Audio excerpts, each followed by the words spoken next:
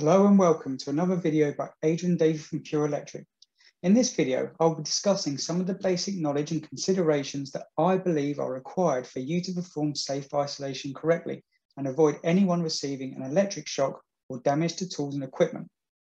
Before we can gain access to live parts, we have to satisfy the Electricity at Work Regulations 1989 and using the guidance set out by Electrical Safety First Best Practice Guide 2. Guidance on the management of electrical safety and safe isolation for low voltage installations, which is available for free from Electrical Safety First online. Just click the link on the screen. This is what Electrical Safety First Best Practice Guide 2 suggests on page 5. And as you can see at the bottom, it clearly states that all three conditions must be met in order for work on or near live conductors to be carried out. These regulations may be due an upgrade as they appear to be suggesting that all electricians may be male. I'm sure it's just a typo, but it just goes to prove that people don't read these regulations, as this is the first time that I've noticed it myself, and I've not heard anyone else mention it before. It also references the HSE Electricity at Work Regulations 1989 Regulation 14, which also has the same typo. To comply with Regulation 14, work on or near live conductors, dead working should be the normal method of carrying out work on electrical equipment and circuits. We can comply with this regulation by safely isolating the live conductors at various points within the installation before we gain access to them. In the majority of situations, there should not be many reasonable circumstances where the installation should be live, but every job should be taken on its own merits. So why is safe isolation so important? Well, firstly, there are the legal reasons. And if you ever ended up in a court of law, you would have to prove beyond all reasonable doubt that what you did complied, and there may even be a panel of specialists trying to prove otherwise. This is where Regulation 29, the defence regulation, comes into play. It also references Electricity at Work regulations in BS 7671 at the front, and it states that if you comply with BS 7671, you comply with the Electricity at Work regulations. Ultimately, in the real world, it's your call, but for your training assessments, you have to comply, and I wouldn't take any shortcuts that you have been shown on site, as this could prove costly for your assessments. Ask yourself why these laws exist. The answer is to protect people from themselves or from other incompetent people. So what are the dangers from electric shock? When I talk about this at work, I always put this question to the room and ask them to put their hands up. It never ceases to amaze me how many people think that getting an electric shock is part of the job or a risk worth taking. And some even think it's funny and brag about how many electric shocks they've had or how many pairs of new cutters they've had to replace because they keep blowing them up. When I ask people why they don't perform safe isolation, I hear excuses like, we don't have time. My boss doesn't do it. No one does it. One guy was even told that if he got the safe isolation kit off of the van, he would be thrown off of site. So this leads me to believe that we have an institutionalized complacency to the dangers of electricity, which is putting people at risk. Your employer could argue that you don't need a safe isolation kit because they are in charge of the installation. And while that may be true, they still have obligations under the Electricity at Work regulations and still need to perform safe isolation for any circuit that is being worked on. I would argue even more so for persons under their supervision, as they are the duty holder, and it would not look favourably in court if they failed in that duty. For you, you have to ask the question, are you happy to put your life in the hands of someone else? Look at Regulation 13, for instance. This regulation therefore requires that adequate precautions are taken to ensure that conductors and equipment cannot inadvertently be energized while the work is taking place. This is the process of safe isolation. By now, you must have seen how easy it is to receive an electric shock or blow your cutters up. All it takes is a split second of misjudgment and someone could die, and it could be you. So my next question at this point is, what do you think saved you? I've already shown them this picture during their induction, so I'll remind them that the sensation of electric shock may only be 1 to 2 milliamps due to the impedance of the body. And had they been holding onto a zero potential, on the other hand, the current could have gone directly across their heart, potentially causing death. A current of as little as 0.007 amps or 7 milliamps across the heart for 3 seconds is enough to kill.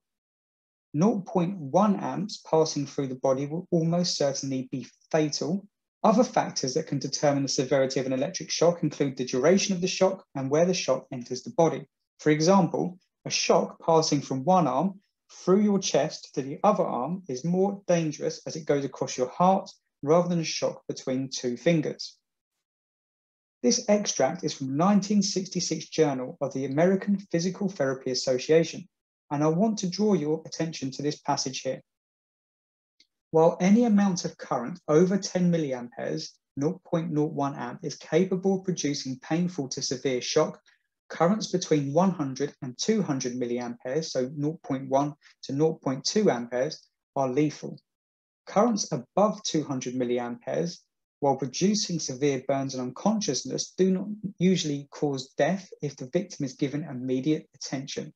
Resuscitation consisting of artificial respiration will usually revive the victim. This just goes to show how serious the situation really is and why lone working around electricity carries a much higher risk. So again, I suggest to you that if you're being left in charge of jobs while your employer leaves the building and goes elsewhere, you need to be in control of the electricity and ensure that it is switched off and isolated, because if there is an accident, there won't be anyone there to revive you. So once electrons penetrate your skin, your body contains different impedances through each body part. And if you were to become part of the circuit, then electrons would start to flow through your body, causing tissue damage.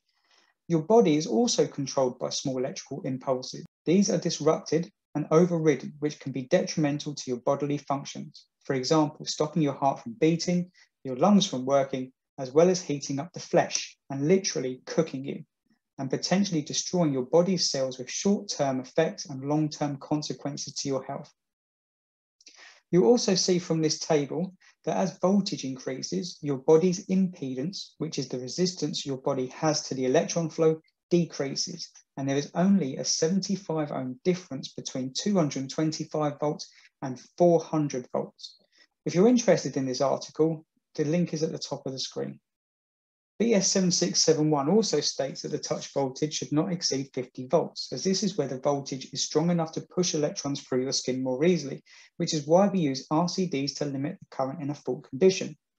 On page 64, regulation 411.5.3 gives the formula RA times I delta N is equal to or less than 50 volts. If you then take a look at table 41.5, you will see that they have already calculated the maximum current in milliamps and the resistance you can have before that 50 volt touch voltage is reached. It's also worth noting that if your skin is wet or you have a cut, then that touch voltage can be dramatically reduced as the barrier your skin provides is no longer intact, so it could take less voltage to break through the impedance of the skin. Even if you didn't receive an electric shock directly, you may have blown your cutters up. Due to the low resistance of the metal, the current would have been able to flow unimpeded and to a much higher level before the overcurrent protective device would have operated. We will talk more about this in subsequent videos within this series. So thankfully for you and your family, you are hopefully holding insulated tools, which according to the hierarchy of controls would come under PPE, the least effective form of protection. As it's the least effective method, it's classed as your last line of defense, and you should only be using that to minimize any further risk once the more effective methods have been implemented. Which begs the question, what caused the hole in your cutters and how much current was flowing? The easiest way to describe this is to consider arc welding. Essentially, when you are arc welding, you are putting an electric current through a piece of wire. That current will melt that wire with the metal you are welding into a molten pool of metal. And that is what happened to your cutters. The amount of electrons flowing through your cutters was enough to turn the metal molten and even vaporize it. So how much current would it take to do that?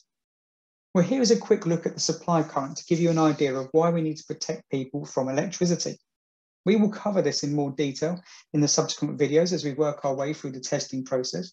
But as you can see here, I've used 230 volts as my baseline voltage, along with a TNCS earthing system which the on-site guide suggests should have a maximum external resistance of 0.35 ohms. The lower this figure is, the higher the potential current that is available in a fault condition.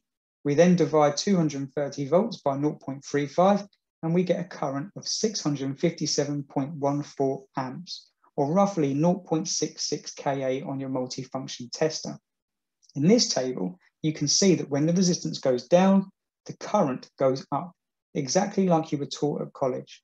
As the resistance starts to drop below 0.15 ohms, you can really see that current jump exponentially.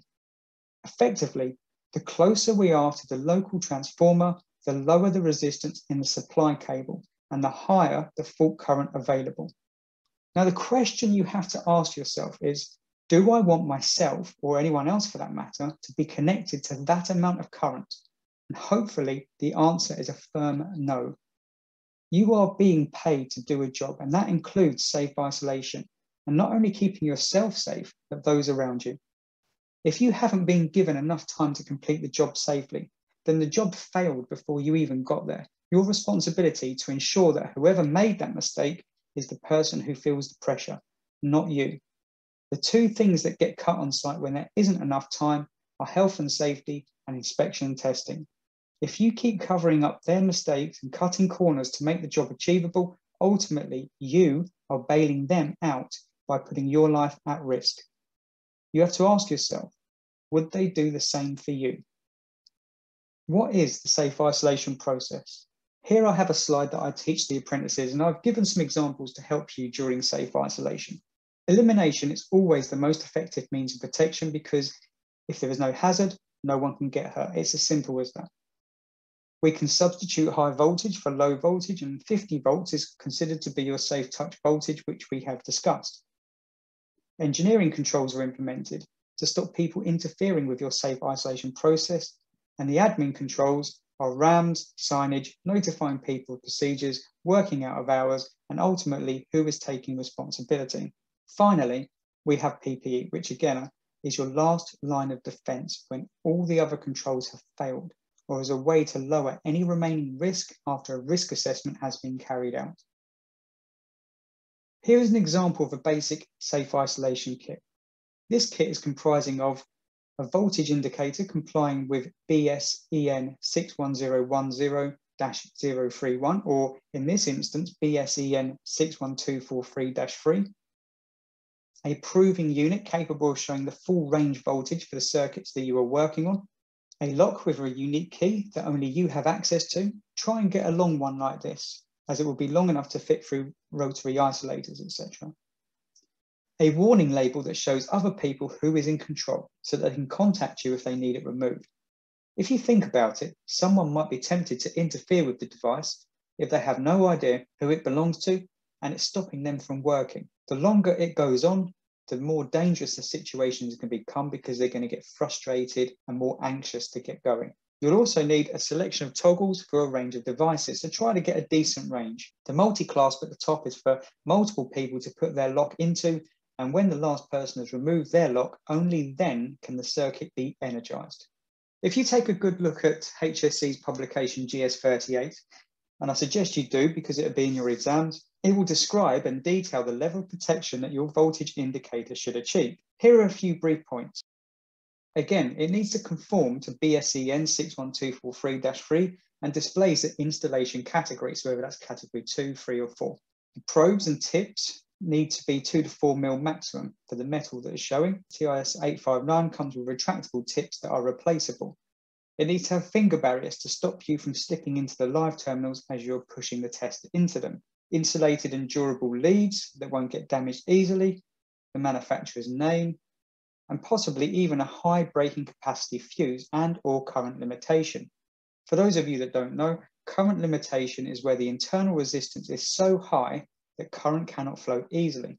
This protects you from having a highly dangerous probe tip waving around when the other probe is connected to the line terminal. The guidance set out by Best Practice Guide 2, Issue 3, is that you should preferably test your voltage indicator safely on a dedicated proving unit like this one, rather than accessing live terminals. It also suggests that electricians who work on installations or regularly work on installations that have been energized should have one, and even those that only occasionally work on installation should have one too. Electrical Safety First have also brought out further guidance on the limitation of plug-in devices such as socket testers, as they are not suitable for safe isolation. A lot of people miss the key information on the front of the unit as they are not capable of picking up a neutral earth reverse. The Best Practice Guide 2 also advises against the use of voltage sticks for safe isolation purposes as they are not reliable or accurate, and their use as such has caused accidents. It is worth noting that non-contact voltage indicators can be useful for identifying if a cable is potentially live without having to gain access to live parts, but that if the stick does not illuminate, you cannot assume that the cable is dead and should instead continue to proceed caution and assume that it is live until proven otherwise. Although cables with a metallic sheath, for example FP, SWA or SY flex, can shield the volt stick from picking up the electric field required to make it work, so it may not be suitable for those cables. They are also handy for identifying if a Class 1 metallic accessory or enclosure has been earthed, as they will illuminate when touched against the enclosure. So let's put that into context in the real world. If you were, for instance, about to move a washing machine or dishwasher, a metallic washing machine or dishwasher, which is a Class 1 accessory, and you're about to pull it out, the first thing that you would do is you would put your volt stick against it. If it illuminated, that would mean that the device is not earthed correctly, okay? And that will help you make a judgment as you're pulling the machine out, obviously isolating it first. Best Practice Guide 2 also quotes the following. The Electricity at Work Regulations 1989 definition of isolation is given in Regulation 12 and means the disconnection and separation of the electrical equipment from every source of electrical energy in such a way that this disconnection and separation is secure. In effect, this means not just cutting off the supply, but also ensuring that the means of disconnection is secure as described in this guide.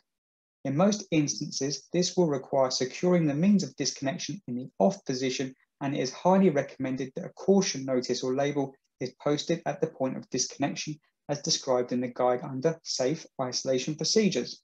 As you can imagine, electrical tape does not qualify as a secure device. It can easily be peeled off or fall off, which means that someone else can easily be in control of your electrical installation. If someone else were to energize the installation and there was a death as a result, being the duty holder, you would be the person who could be prosecuted. So that concludes part 1, where we have discussed the Electricity at Work Regulations 1989, how we can comply with that statutory document, and I've shown you what can happen when you receive an electric shock to prove why this simple but effective procedure can keep people safe. In part 2 of this video, I will now talk you through where and how to isolate by showing you with simplified pictures and diagrams to give you the best chance at success, whether that is in your college and AM2 assessments or in a real-life environment. Please also look out for the next video in my inspection testing series for electrical apprentices. I hope you've enjoyed watching, and if you like this content and want to see more, then please like, share and subscribe to get these important messages out there so that everyone can benefit from them. After all, if we all love, care and take individual responsibility for this industry, then our everyday world would be a much more positive place to be. Take care.